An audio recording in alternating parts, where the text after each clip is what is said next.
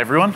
So I'm the CEO of Voyant Photonics, and I'd like to start by asking a pretty general question, which is, how do robots see the world around them? So you think, well, this is a vision conference, right? They use cameras, kind of like our eyes. They just take a picture of the world and process that.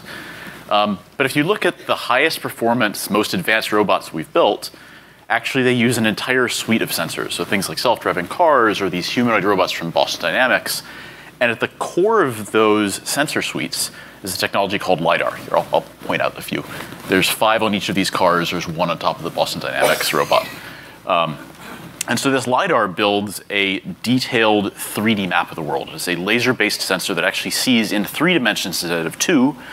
And so when you do this, you get these very detailed point clouds of LiDAR, something that looks like this. So this is color here is distance, and you can see in very great detail, actually 3 dimensions, you can see people and cars. And so for an autonomous driving application, this is where you see someone walking in the street and differentiate them from a driver.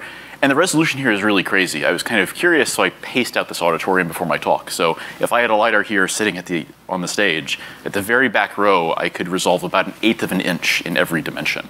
So I could 3D map someone's face in pretty good detail, even at this great distance. And so not only autonomous driving, but this gets used in aerial surveying. So here, pretty recently, people discovered some Mayan ruins looking through tree cover and just flying a plane over the area, or perhaps the 3D rendering of Notre Dame, that they're taking this point cloud to try to rebuild it.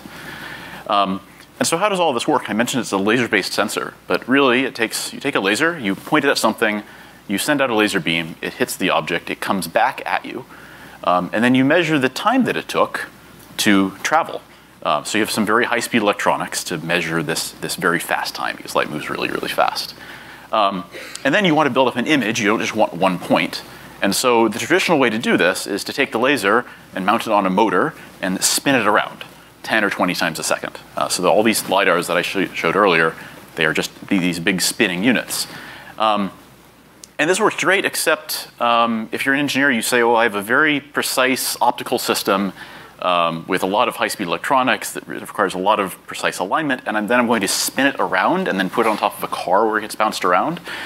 So these are actually really expensive and really unreliable sensors right now. So LiDAR today, complex assembly, about the size of a softball, weighs about 1 pound, and costs $4,000 up to well past $100,000, depending on the performance. So my question is, what if we took this $10,000 softball and put it on a fingertip? So here at Voyant Photonics, we are developing chip-scale LiDAR sensors based in silicon processes. So this is one of our early prototypes on my co-founder's finger. And so this sensor is the entire LiDAR sensor that I showed you before, that entire softball now on a square centimeter piece of silicon. And so these are fabricated wafer level and contract assembly, kind of in standard computer chip foundries, but they're optical chips, not electronics. And we can leverage that whole infrastructure to make these really by the millions. And so this gets really interesting because it's not just that we can now build a much more robust, much smaller LiDAR sensor.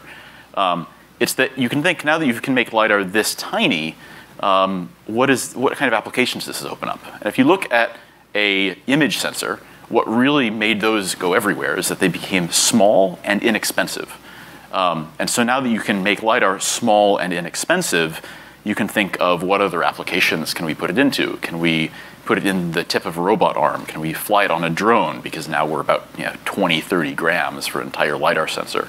Can we put it in augmented reality goggles? Can we do precision surgery? Can we put it in our cell phones and give someone a really detailed 3D map just by pointing their cell phone camera at something? And so we're really fascinated to explore where this goes. Thanks for your time.